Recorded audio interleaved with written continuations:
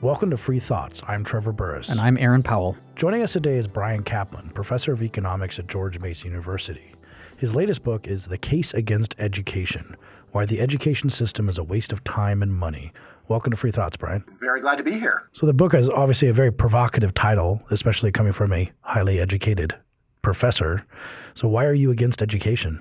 Well, I see myself as a whistleblower. I've been in school continuously for over 40 years. I've seen an enormous amount of waste of taxpayer money, and I think it's up to me at least to let taxpayers know that they're getting ripped off.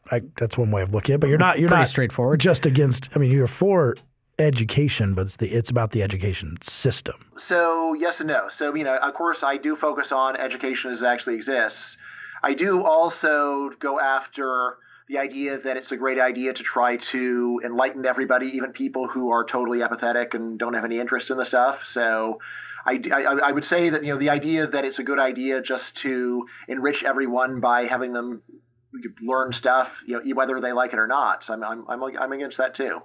So then can you, I guess, get at what exactly you mean by education in this case then? So it sounds like you're describing kind of the more classical, we're gonna read history and literature and learn physics and so on. Do you mean that, or you just mean any sort of skill or knowledge acquisition?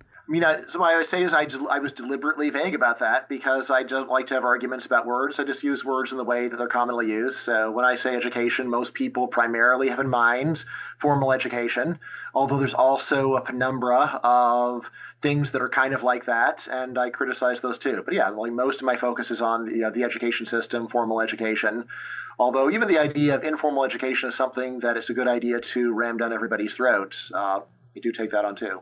The education, though, is a public good, isn't it? That's the kind of thing where you have to actually go and look at the data to find out whether it's a public good or not. The main thing that I say is actually it's much more like a public bad, where individuals acting selfishly tend to get too much education rather than too little, which is the hallmark of a classic public good. And the reason that I say is that most of the payoff from education doesn't come from acquiring skills. It mostly comes from getting certified, from having an institution say this person is a grade A worker, let's put some stickers on his forehead. And then the key interesting thing about that is that if everyone has a bunch of stickers on their forehead, then to get a good job, you need to have even more stickers than other people, which leads to one of the primary features of the modern labor market, which is massive credential inflation. It's very hard to get a job, even as maybe a waiter, without a degree that would have made no sense to someone 70 years ago. So now it's very common for college graduates to be waiters or bartenders. 70 years ago, this wouldn't have been so. It's not like there's been an increase in the cognitive skill required to be a waiter. The real story is just that when a ton of people have degrees, then if you want to compete, you need to have a bunch of degrees too. So then, do your students not learn anything? So the answer is that my students, on the day of the final exam, at least a lot of my students have learned a lot of stuff. However, it's stuff that they're probably never going to need to know again unless they become professors. Then out of those students, the fraction that actually remember the material a couple years later, I think that's really low. And then, even if they, so even if they ever were in a position where they might apply what I taught them, the problem is people are really bad at that. So there's a whole lot of experimental educational psychology that just tries to see how good are people at applying what they learned in one context in a totally different context when there isn't anyone to go and say, use the information you learned on problem one to solve problem two. If you don't have that kind of guidance, then what educational psychologists say is most people, even who remember the material, just won't think to access it when opportunity presents itself. But they learn how to read and think about problems. And they learn something. Is it like mental gymnastics or like some sort of mental muscle? Even if you don't remember the exact meaning of something you taught in class, like supply and demand and how to negotiate, solve prices and stuff, you are better at thinking maybe when you leave than when you went in. Right. So just to back up a little bit. So, I absolutely agree that some of the stuff that people learn in school is very useful. So literacy and numeracy primarily. And then depending upon what your job is, you might actually use engineering or computer science or even English or history. However, this idea that if you've forgotten everything that you were officially taught, there's still some residual learning that's not measured and it's there somewhere. This idea has been studied empirically for over a century now by people who really want to find something. this is educational psychology. There's a whole field that they call transfer of learning that plays a crucial role in my argument. And the main thing they find is that they just can't find it. There's this very little sign that people actually learn general thinking skills, and especially that if you're trying to teach them one thing, that they pick up something else.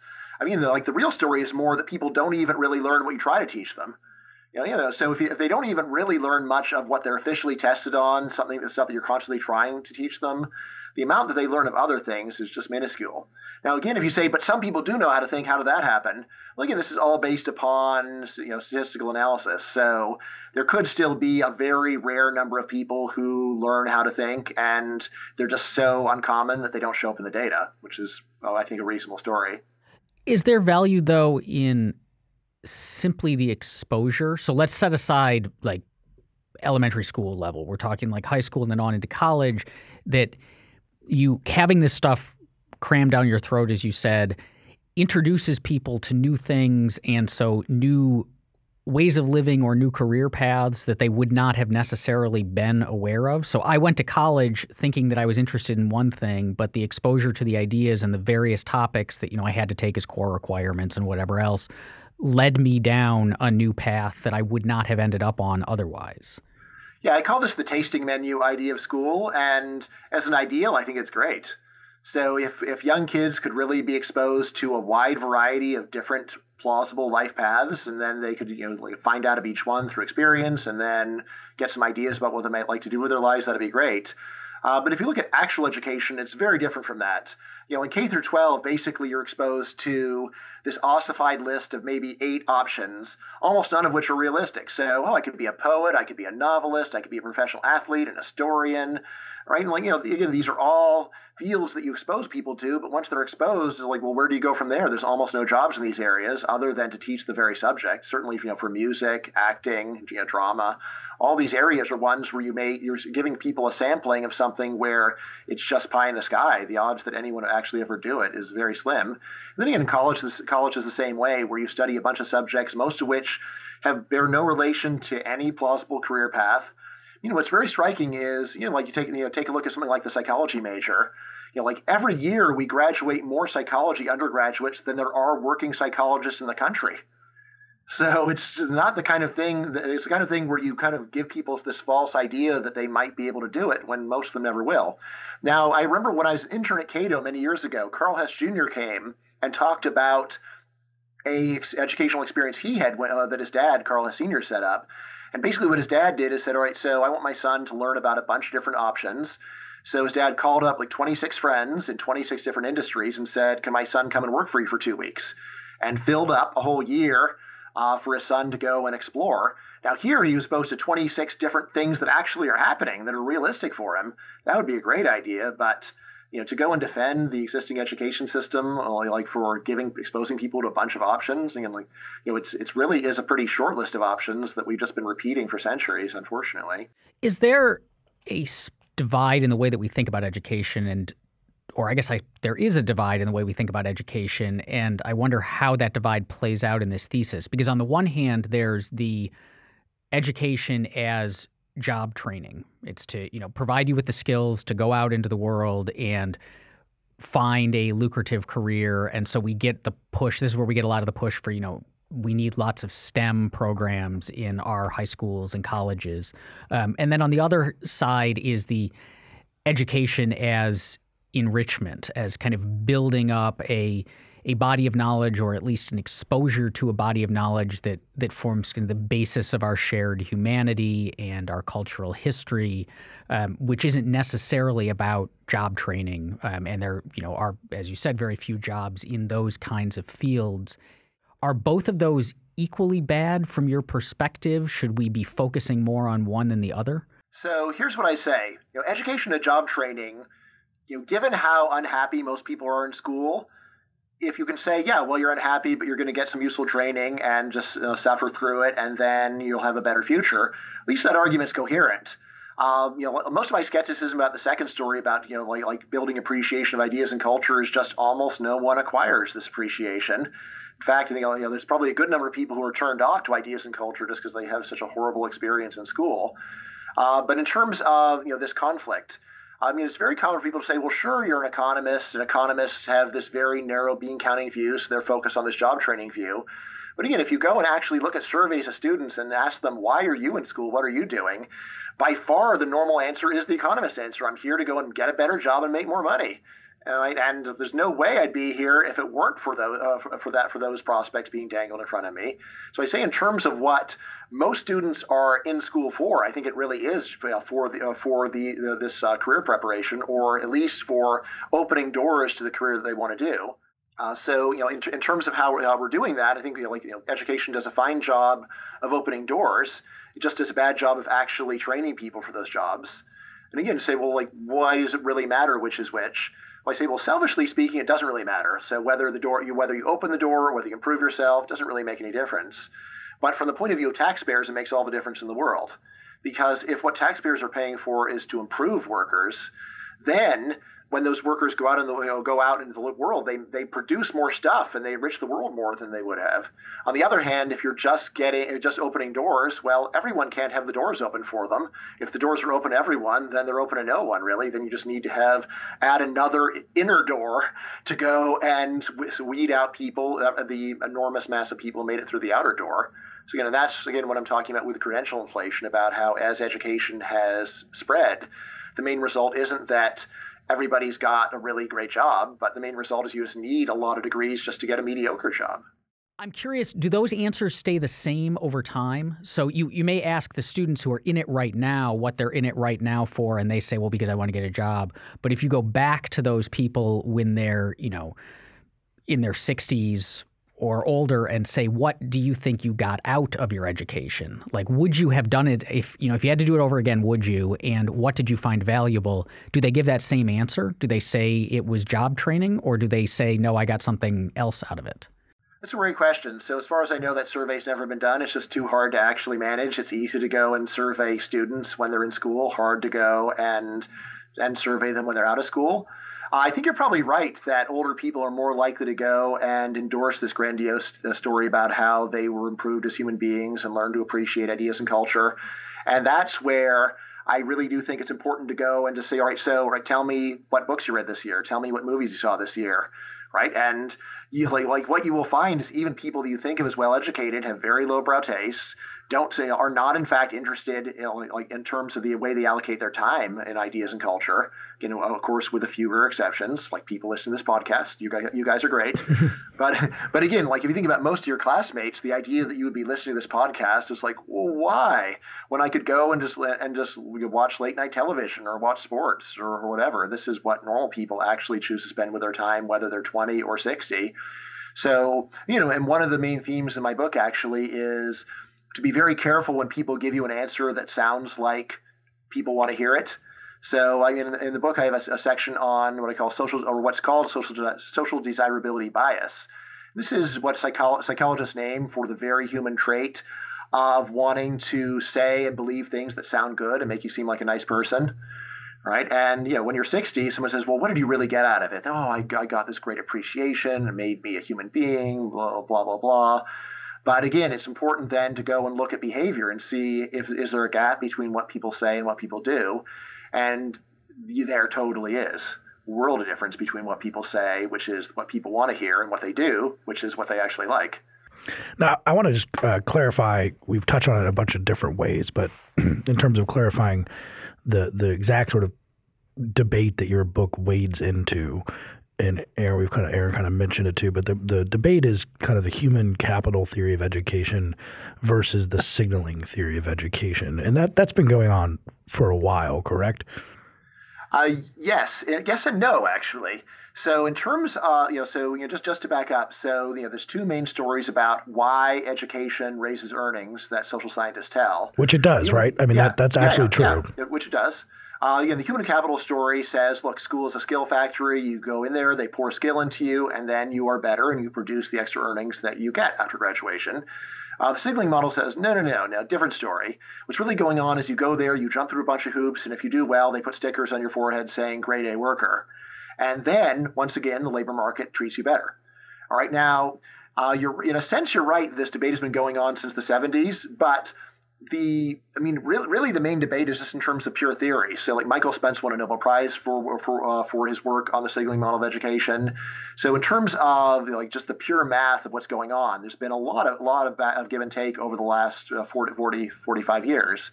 But in terms of empirical work, in terms of saying which model actually fits the world, human capital has always had the upper hand by a lot and continues to have the upper hand. Right. And again, that's really why I wrote the book, because I think that it does not deserve the upper hand. There's an enormous mass of evidence from many different disciplines that are all very supportive of signaling and very hard for the human capital model to explain. And I don't want the signaling model to just be stuck in this ghetto of high theory, even if it's a ghetto with Nobel Prize winners in it. I think it's something that we should take seriously as a description of the way actual education actually works. And to be clear, you say several times throughout the book that you're not making the claim that there is no human capital gained from education. Of course not. That would be crazy. So yeah, literacy and numeracy are genuinely taught in school, and there's so computer science, people learn that in school, and you use that in the jobs. So there's plenty of stuff that people do learn in school that is useful to them one day, but but I still say it's a small minority of the time that people spend in school, and it's a small minority of the explanation for the rewards that you get in the labor market. How much, though, of what we learn in school so in elementary school, you learn how to read. And you also learn some math, and that continues on in middle school and high school. But how much then of the other stuff that we do, so the history and the social studies and all of the stuff you do as part of a general arts and sciences curriculum at the undergraduate level, is just reinforcing that literacy and numeracy? That, at some point, like, it's not enough to just know how to read words, but you have to be able to learn how to read complicated things and pull the ideas out of them. And the way you do that is by studying complex topics in written form, and similar with math. So that stuff, if we took those things away, we would lose a degree of the literacy and numeracy. Yeah. So in the book, I tried to ballpark how much of that stuff could really be going on. I guess the main big fact to know is that your description of what people are learning in, like in K through 12 is optimistic even for college graduates. So, like the fraction of even college graduates who can read a complex text and pull much out of it, that's maybe, maybe like the top quarter to a third of college graduates could actually be even decent at tasks like that. So, like for people who finish high school and then stop college, like hardly anyone actually ever gets to that level. But yeah, but like your more general point of just reinforcing, like just to get basic literacy and numeracy, which so many American adults still don't have. Some of the best studies adults, maybe about a third of adult Americans are only semi-literate and numerate, can barely do things like consult a TV guide and figure out the time and things on, can barely fill out a registered mail form correctly, things like this. So so there is probably some marginal improvement there. But again, it's just not a very good way to actually improve the skills that people have. Like, you really want to go and focus on exactly the kinds of tasks that you expect to be doing. This is one of the big lessons of educational psychology, is that people need to practice the very thing they're going to do. Going and teaching them something that's very different from or much harder than what they really need to do generally just leads to some improvement in that task, but but not much in what they really need to actually learn. So yeah, so if you really want to get people reading better just give them basic texts and work your way up from there. Not give them something have them read Thoreau and try to analyze it, which most people will never do. So when you say most people will never do, there's an underlying sense this might be there's almost a determinism here. So I wanted to ask about that, because are you saying that when we say that, say, only a third of college graduates can read and comprehend complex tasks, is that because the tools, the way that we're going about educating students up through college to get them to read complex texts are not well thought out, not very powerful, could be better? Or are you saying that there's just the majority of people will never be capable of doing this? Like, no matter how good our training was, no matter how much time we put in, they're just never going to be at this level cognitively or whatever else? Yeah, so I'd say it's a mixture of the two. So, I remember when I was talking to psychologist Steve Ceci, and I was asking him, is there any known cognitive task where people can't be trained to do better, or where practice doesn't work? And, like, he has an encyclopedic knowledge of the discipline, thought about it for a couple of minutes, said, no, there's no known task where practice does not improve performance. So, yeah, I mean, I'm very confident that you could improve people's performance in anything. At the same time, however, there are many people where the amount of practice they would need would be 10 or 20 years. So there is that it would just be highly impractical to actually do it. But again, it's not that it's totally impossible, that it's just that it's not realistic. But that seems like a lot of people would be quite offended by sort of saying we're going to give up on some of these people and just assume that they're not going to read or care about Shakespeare or understand certain things or think about bigger ideas late in their life. That seems kind of A, elitist, and B, just so inegalitarian that it would offend sensibilities of most Americans. Yeah, I mean, you're probably right on that. Of course, it may be that they'd be happy to do what I say if I just rebranded it. So, I mean, here's the way that I think about all of my work. My strength is getting to the bottom things and saying it very clearly. Other people may have the strength of marketing it in a way that it becomes palatable. I don't know. I mean, on the elitism point, I'd say, well, like, which is more elitist, to say that some people are never going to appreciate Shakespeare, or to say that everyone ought to appreciate Shakespeare? I mean, to me, like, both, there's an elitist ring to both of them. They're two incompatible views. So, I mean, I would be inclined just to say that people think that it's not worth living unless you've savored Shakespeare. I mean, I'd say, why not just call them the elitists and complain about that? But, the other thing is just that, this offense has a very high cost, because there are a lot of kids who just hate school. They find it super boring. And if we have a system where everyone gets prepared for college, even though it's totally unrealistic to think that they are going to succeed in college, then you wind up wasting an opportunity to teach them something else. And this is why I have a chapter in the book on vocational education and how great it is, especially for kids who just don't like school and people who'd rather go and learn how to do something practical. And again, from the point of view of society, saying, wouldn't it be far better, even to train someone to be a good McDonald's worker than for them to end up in jail? Which again is where a lot of American kids who just don't like school end up, right? So they're pressured to go and study stuff that has no interest to them. And then they're told that they're not good at it, which they're not. And then finally they just drop out, and then very high rate of turning to crime. Wouldn't it be better if from a much earlier age, from when they were 13 or 14, just train them to do any job at all so that they are part of the workforce and are independent, self-supporting adults? I understand. I think that there's a term for these sort of, I guess, this in the signaling model and other situations where you can have a destructive equilibrium. And the classic case is standing up at the concert, where if people in the front row stand up, then everyone has to stand up and no one can see any better. And there's a first mover problem where no one can sit down and make everyone else sit down, a collective action issue. And of course, that could go on for a while. You could have people then bring boxes to stand on, and everyone has to stand on boxes, and then you could eventually everyone could be standing on 100 boxes, and if you're the guy there saying, "Hey guys, we could just take away all of our boxes and not have to spend money on the boxes and still see in the same way," that would be generally a good thing. Now that makes sense in that concert example, but it seems really hard to imagine how. If this is sort of what education is doing, is okay, we all got bachelor's degrees, so that's like a box we're standing on, and then we got to get master's degree even to be a waiter.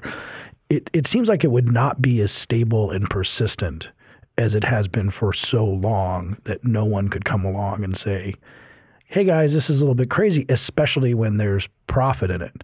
I mean, if you were here saying, I've discovered that the steel industry wastes $100 billion a year or something like that, or 800 or a trillion, however much the education system is wasting, most economists would say you're probably wrong, because the steel industry would figure that out, and they have a lot of incentive to figure that out. And so why isn't that happening in education? Right. So two things. First of all, there's almost $1 trillion of government subsidies on the side of the status quo. So the current system has not passed the market test, not by any stretch of the imagination. So all that you really need for my story to be right is that governments will go and throw bad money after good endlessly, decade after decade. My first book, The Myth of the Rational Voter, argues this is totally reasonable because like voting is not like being a shareholder in in the steel industry or being a manager in the steel industry. It's not like being a shopper. If there's a product that's junk, there's the toenail fungus cream that doesn't work. If you're an individual shopper, you just don't buy it, and even if everyone else insists that it works, you've saved your money. But if you vote on what's the best toenail fungus cream, and most people disagree with you, there's no real gain to you of being the naysayer or trying to change it. So, just remembering all the government subsidies in favor of the status quo, that's one big part of it. And on top of it, the other thing is that one of the big things that education signals is conformity, saying, look, I understand the norms of the society, I comply with them, I don't rock the boat, I go along with things. And if that's one of the things that you're signaling, then I say there's an inherent lock in there. Because if someone comes up with a really new, imaginative way to signal conformity, what have they really signaled? They signaled nonconformity, right? So I say this is a catch-22. So I think there is something special about things like education, where government support aside, just like you don't want to be the person, or you don't want to be the parent of the person who goes and does start signaling things a weird way because the world holds it against you. I wonder how much of it is also less from the side of conformity or incentives not to change things, but just that in this country, the people who tend to set the policy, be in a position to make decisions about these kinds of issues, the ones who would, have to lead that charge, also tend to be the kind of people who did get something out of their education or did find it valuable or did like it. And so because I often, people seem to just assume that everyone else is like them. So like that I would, do college again in a second. And in fact would probably spend the rest of my life taking classes if I didn't have to earn a paycheck. But I'm weird in that way. But there's a tendency for people in my position to kind of assume everyone else is like us. Right. So, your general point that people tend to think that everybody's like them is right. And I think that's a lot of why professors are so gung-ho on education, is they had good experiences. They think everybody else is having them. I don't think that's quite so true in the business world. I think there's a lot of people in business who just thought that school was a joke and they just gamed the system in order to get the credentials. And now they look back and say that was really silly. There's probably some tendency for people who were involved with hiring to have been relatively good students, and so they may have some halo effect for them. But again, I would say that this is a case where what Trevor was saying makes sense, where if it really were the case that there's a lot of qualified people that you could get for lower wages if you just go and hire people without credentials, if that really were a viable business strategy, I do think it would be happening right now. So in my mind, the main thing to explain is why it is that it's not profitable to go and be more open-minded. And what I say is that since one of the things education is signaling is conformity, you don't want to get these open-minded people who are talented but didn't go and do regular credentials. You're worried this person won't be a good worker. They're going to rock the boat. Does the signaling model, does it do enough to explain why, at least as I'm not an education policy analyst, but from the little I know about, say, the Western world, the OECD world, that the education system is generally the same, at least in the things that we're talking about. You take a bunch of useless classes from 5 years old and you continue to take useless classes and all this stuff. It seems that why would it be, if that's true, I know Germany and stuff have a little bit differences, but if that's generally true, why isn't there a country out there just breaking the mold and destroying everyone in cost-effective education systems and effective worker job placement strategies? There are big differences in the amount of GDP that different countries spend on education. And, again, important to remember. So, if you're spending 6% of GDP on education and then you manage to cut it down to 3%, is that going to give you a dramatic change in the standard of living in that country? Like 3% might not even be noticed, all that much. But again, of course, it still adds up to many hundreds of billions of dollars. So that could still be super wasteful, nevertheless. In terms of why we don't see that much variation, it's worth remembering. So they're all supported by their governments. Like every single country, there's heavy government support for education. So there's very little individual advantage in trying to do something else. Right? Why is it the taxpayers in at least one country don't say, hey, this is our money, don't waste our money? I'd say, like that, if that question is on your mind, I would say it should actually be very general. So if you think there's so again, if you think that there's a lot of government waste everywhere, then you might wonder, like, why don't taxpayers open up to it or notice it? And again, I say, my book, The Myth of the Rational Voter, my first one, I say, look, like voters, there's very little, in fact, basically zero individual incentive for a voter to look at the world calmly and realistically. Instead, people vote based on wishful thinking, right? And education will transform our society, and it's great in every way. That's the kind of wishful thinking that resonates with human nature all over the world. As for why that is, there's human universals. There's like saying, think of the children. Makes a lot of evolutionary sense that kind of rhetoric would touch human hearts all over the planet. So I think that's it makes a lot of sense. And same thing, like with love of country, and we have to stand up to our enemies, and all of these political slogans that are often false, but nevertheless are endlessly appealing and are a great way for a politician to get power. All this stuff is out there. How much from an employer's perspective does education, especially credentialed education, function almost like a minor league in sports?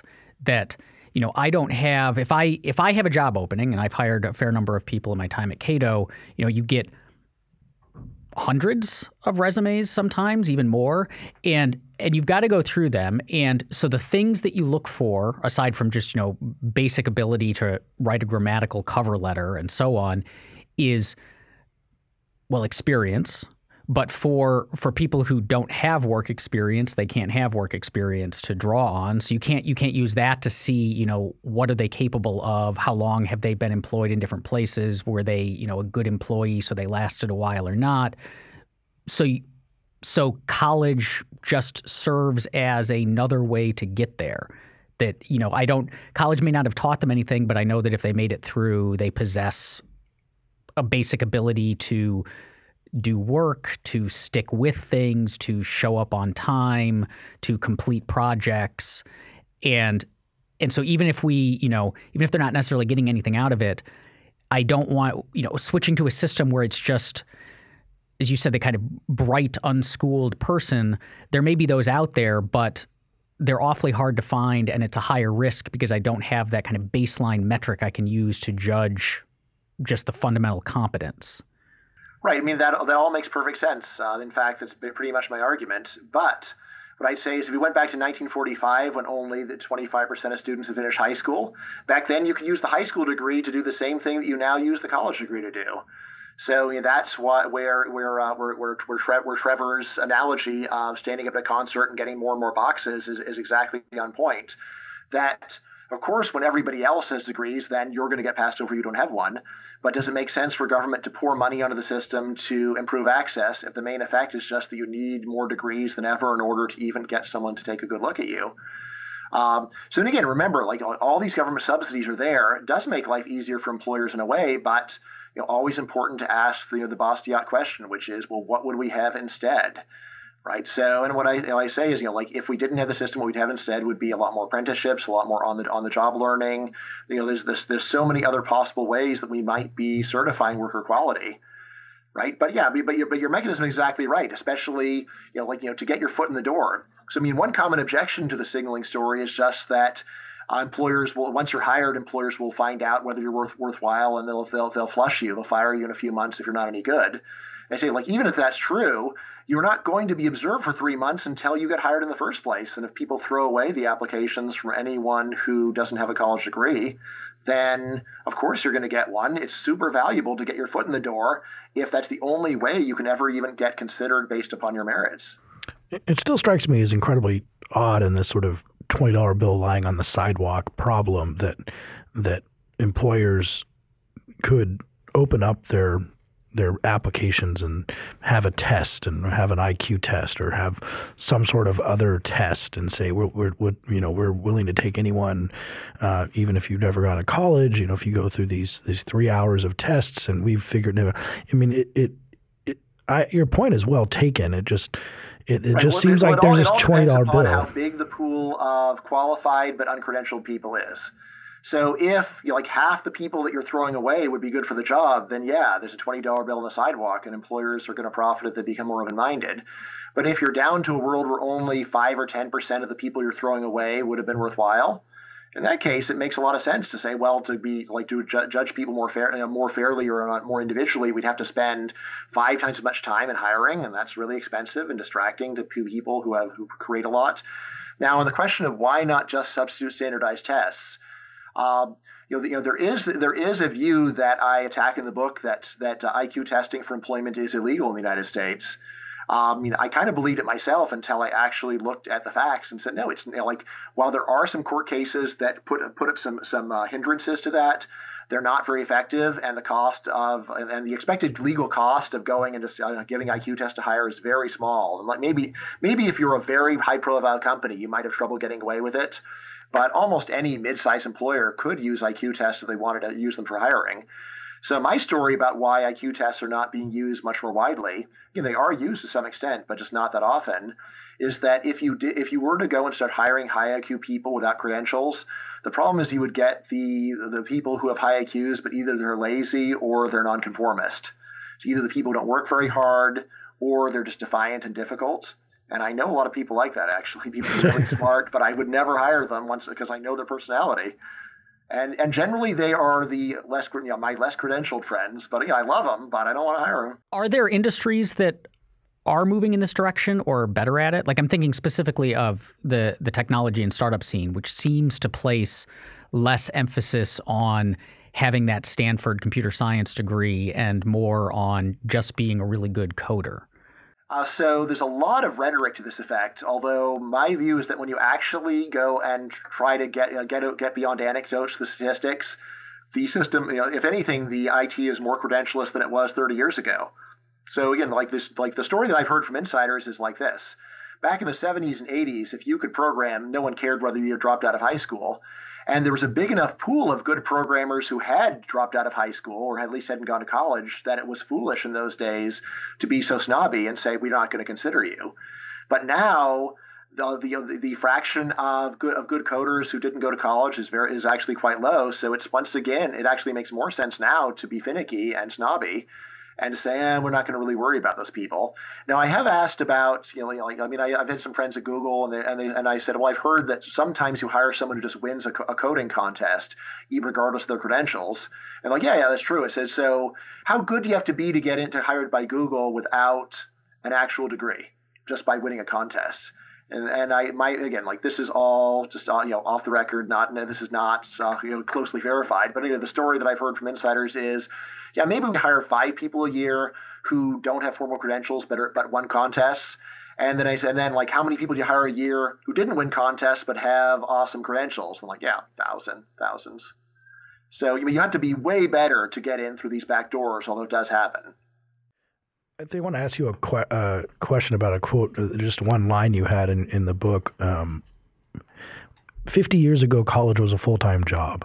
You said that it was very, very different in terms of how much effort and things it required.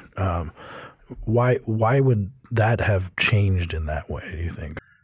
Yeah, that's a great question. So I think a big part of it is just that as the number of kids that are going to college has increased, the actual academic interest and preparation of these kids is so low that you have to sort of make it easier in order to give them any hope.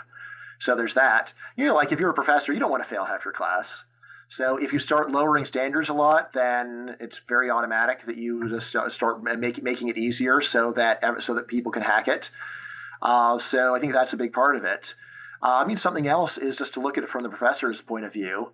So to me, what's really amazing is that professors don't just give all A's, right? Because it makes your life easier, right? And there's almost no pressure from higher ups in the administration to not do that.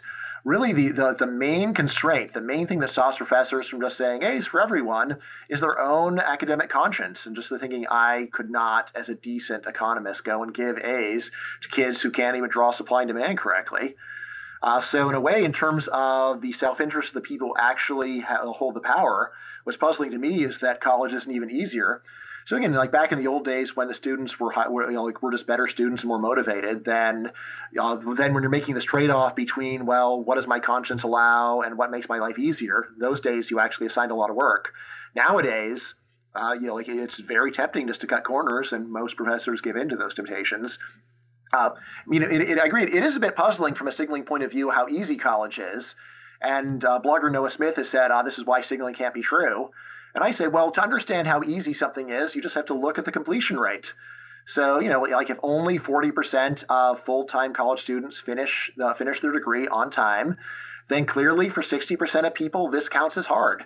It may be very puzzling as to why they find it so hard, because you say, can't you just find some really easy major and just do the bare minimum and that's it? But you can lower standards a lot, and still there's a lot of people who struggle to get over them, or at least they struggle to get out of bed in order to bother to go to the exam. Is that the number, 40%? Yeah, so 40% is a good number for the share of full-time students who finish in 4 years. If you go up to 5 years, then it's like 55%. 6 years is like 60%. There's a little bit of an issue with transfer students, so you may need to bump the numbers up a little bit to take that into account. So if we're going to try and start fixing this, what do we do in this? It seems like there's some problems we would have if we had a free market education to begin with. One would be that maybe 14-year-olds don't really know enough to invest in their own future if they're taking loans and things like this, or maybe people won't want to invest in their future if they're going to a bank and saying, I'd like to, go to school. We break the whole education system. 14-year-olds can do a bunch of different things, but do they want to do that? And maybe forcing them to do these things via the state is something we should be doing just because they would rather just play Xbox all day. In the book, I talk about my actual realistic policy proposals, and then I go into my radical libertarian mode briefly, just to say on a section called What I Really Think. So again, the main thing I'm pushing is just cutting spending. Just spending less in order to encourage fewer people to go, do regular school at all levels. Now, in terms of what would libertopia be like? Imagine a world where there's a separation of school and state, and government doesn't have any role at all. So again, of course, the main people that will be involved in the lives of teens, like in libertopia today, are their parents. So their parents are unlikely to say, I'm going to support you while you go and play Xbox for all this time. Their parents are going to be concerned about getting their kids to go ahead and prepare them for their future. So again, realistically, it's going to be parents that are going to be footing most of the bill, especially for younger kids. What about the kids with very irresponsible parents, or kids who just don't, like orphans or things like that? There again, in libertopia, the answer is always, well, there's going to be private charity, scholarships, that kind of thing. Again, it's worth pointing out that even say like in the 1930s or 40s, it would still be very common for people in their mid-teens to be self-supporting workers. So, I think that is a much better world, to have one where 15-year-olds actually can afford to have a job and can pay their rent and take care of themselves. And I think also just in terms of preparing people for life in a free society, I think there's a great value in teaching people from an early age that the market is a place where they can independently sustain themselves. So, I've always had the view that the worst thing about the Great Depression for libertarians was just teaching a whole generation of people that you could be doing everything right and yet still not be able to take care of yourselves.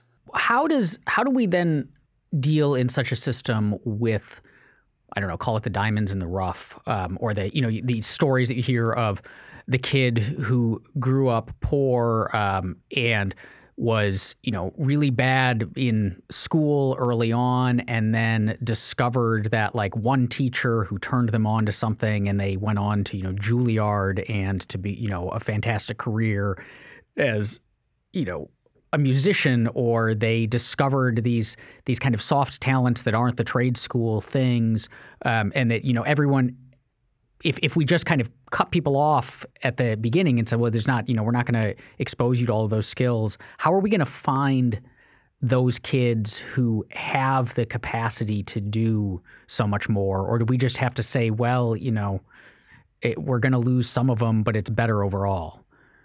Yeah. So, the big point I would make is always, what would happen instead? So if people started their lives at a much earlier age, how would the whole world be different? So, right now, there are tons of people who never get to realize their dreams because they have to finish college to even get a chance. right? So, and in a system where educational levels are a lot lower, I think there's going to be a lot more learning by doing, a lot more chances for someone to just try and show what they're able to do. So it's always worth remembering, what have we lost with the current system? What we've lost is the chance for a 15-year-old to just go and become an apprentice and learn by doing. So, and we tend to think, well, if they were any good, they would have gone to college. Probably there's plenty of people that would have been good on the job that just don't like college. And so on average, college graduates are better, but the averages don't describe everybody. So we've lost so many opportunities right now with the current system. And then, does the current system also create some opportunities? Yes. My best friend at Princeton grew up in a log cabin in the Poconos, and then they built it with their bare hands, or I guess with saws. But they built a log cabin in the winter in the mountains. They were that poor, and he's my best friend at Princeton. So the system was great for him. But you should always do the thought experiment of how would opportunity in general be affected, not would one person that I know be worse off in a different system. So in the final calculus of the book, the book is incredibly empirical and it's excellent, and you deal with all of the counter arguments and everything we've been talking about here. But in the final calculus, would you be hazarding a guess of how much of education is signaling and how much is human capital, and then how much money are we wasting, do you think? Yeah, so my preferred number is 80% of education is signaling, and then I would say roughly that is a pretty good estimate of the share of it that we're wasting. So it would be about $700 billion a year. It's billion with a B. So I think that's a very fair number from the taxpayer's point of view. And that's about the U.S. military budget, which is what Trump asked for. Which and you bring it up in the book. Wouldn't it be great if the Army had to hold a bake sale to buy a bomb bumper sticker kind of thing? It was well, actually, we spend way more than that on the education system than the military, which is the part of the point that money could be used for a lot of things that are valuable. Yeah. Again, I'm not pro-military myself, but still worth pointing out that we do spend more on education than on the military. So when people act like the education system is starved, that's demented. And does it seem to you now, some of these came up where maybe I see anecdotally at least an increasing skepticism of college as a lot of these discussions are becoming more common, and the idea of creating different apprenticeships and ways of verifying, because signaling is important, verifying that you can do things, but also having more human capital. And it seems that we might have more technologies to do that and improve education going forward. So do you think that the tide is kind of turning in some sense against education, just more and more and more all the time? We can't add another layer to, we went from high school to college, now I got to go to grad school, but there's not going to be grad school. We can't add another, and people are going to have to grow up and start working. Stay on your parents' insurance till you're 45. Yeah, exactly. So, is this the time to that things might start shifting, not all of it, because as you said, it's so popular, just spending money on kids, but start shifting in a positive direction? Very marginally, maybe. I don't expect any big change immediately. So again, of course, I would love it if my book became a huge bestseller and changed the way that everyone on earth thinks about education, but realistically, that's not going to happen. So again, there's a lot of resentment against education, but not the kind of resentment that's going to lead people to vote for a guy who says, I'm going to cut the education budget by 10%. So that still seems really weird, and again, to a lot of people, it just seems like surrender. No, don't cut spending, improve it. Even though, of course, people have been trying to improve the spending and improve education for since the beginning of the system. It's just that, again, the idea that the real problem is not so much the kind of education that we're giving, but just the total level is way too high. That's a very hard idea for people to accept. So I don't think that there's going to be any big change. I actually have a bet saying that the fraction of recent high school graduates that will be in college is not going to go down by more than a marginal amount. In the book, I talk quite a bit about online education and whether that's going to change the system. I don't think so. Primarily just because right now, if you have a kid that could go do well in a regular college, and then he says, well, I could, but I'm just going to go to an online college, the normal parent's reaction is, no, don't. You'll be shooting yourself in the foot. Right, because right now we still have the view that people doing the online education are people who have some issue with doing it the real way. Right now, again, I think online education is actually great for learning, but in terms of the signal use end, still seems to be subpar. And again, as long as that's what perceptions are like, then they will be self-reinforcing.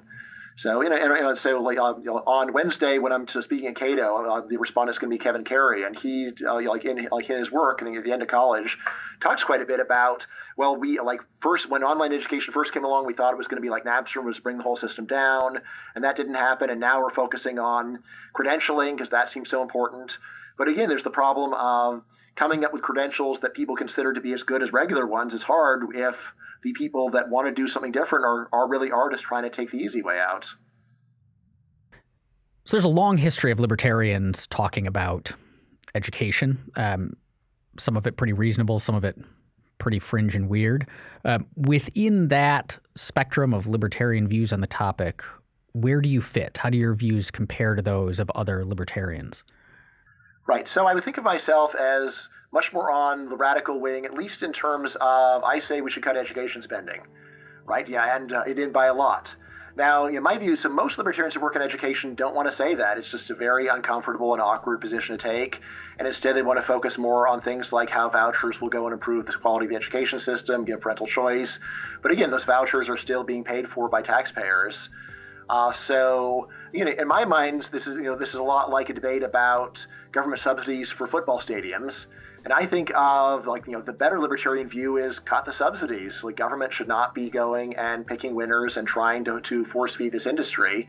And I think of a lot of other libertarians are more like saying, look, we need to go and figure out a way to get better stadiums with our money, or maybe we subcontract the construction of the stadiums. Again, which all may be an improvement, but doesn't really get to the heart of the matter, which is there's a huge waste of taxpayer money, and there's no really good argument for why it is that that government should be going and taking taxpayer money and subsidizing this industry instead of just letting people spend their own money in their own way. Free Thoughts is produced by Tess Terrible. If you enjoyed today's show, please rate and review us on iTunes. And if you'd like to learn more about libertarianism, find us on the web at www.libertarianism.org.